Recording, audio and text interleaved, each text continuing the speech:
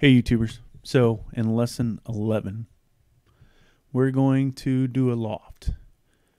Basically a very simple loft, and what this entails is starting with two sketches. And in this case we're going to take a square and then make a smaller square and loft it.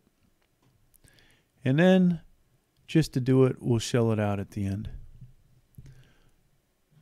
All right, so let's go to 2D sketch.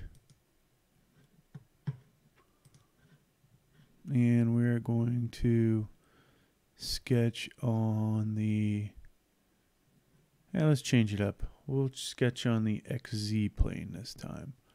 We'll draw something that vaguely resembles a building.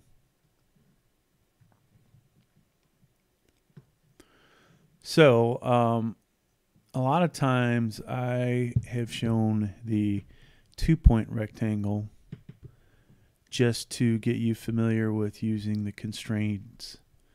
In this case, we're going to make life simpler. We're going to go straight to the 2-point center. And hopefully you all are familiar with this one. This is probably, honestly, the best one to use. You'll want to put that basically in the center of your datums and draw out. And the nice thing about this is it already makes a bunch of assumptions for you. So we need only dimension the outside, and I'll make this 2,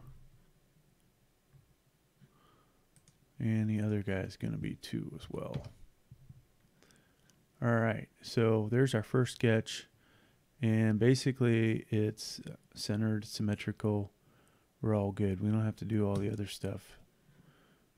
All right, now I'm going to create a offset plane. All right, so that's under the plane menu, and there it is right there at the top, offset from plane.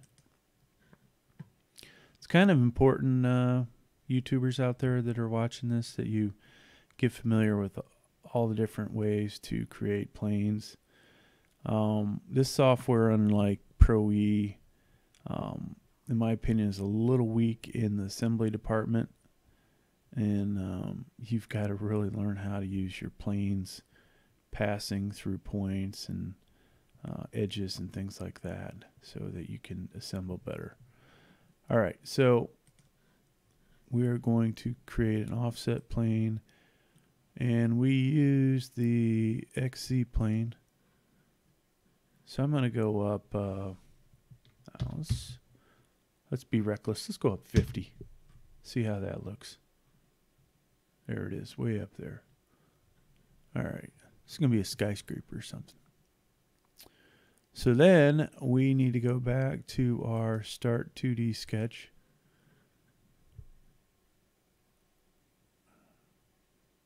And select our plane. And we're going to use that same rectangle, which is already here, but just in case you can't find it, remember it's pretty much the third one down.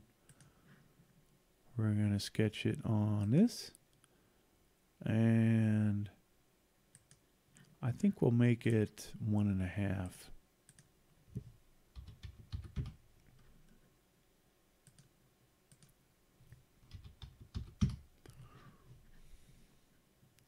So I said we're going to make a skyscraper, but I guess if we're going to shell it out, it's not going to be a skyscraper.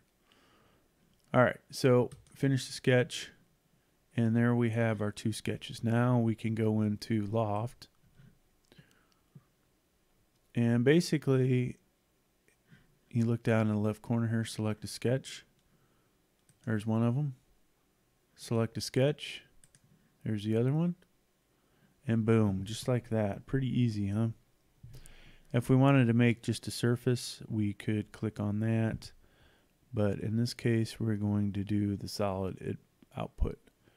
You could also use this to remove material, so keep that in mind. Click OK,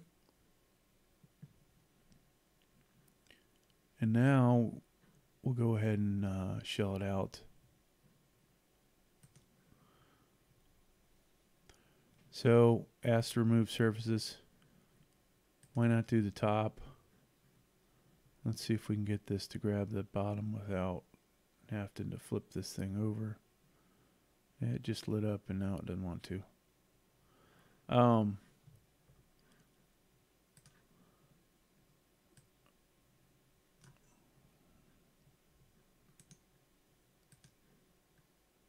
right. So now we got that shelled. 0.1 inches looks pretty good. We'll just take the default and there you go. We have us a nice, well, this would be square tubing if it wasn't for it was different sizes. But you can kind of see the power of the Loft and some of the cool things you can do with it. Obviously, in this case, if we did want to make steel tubing, we would just extrude a square shape instead of doing this. But to get the two different sizes, this is the way to go. So thanks for checking out my video. Please like, please subscribe.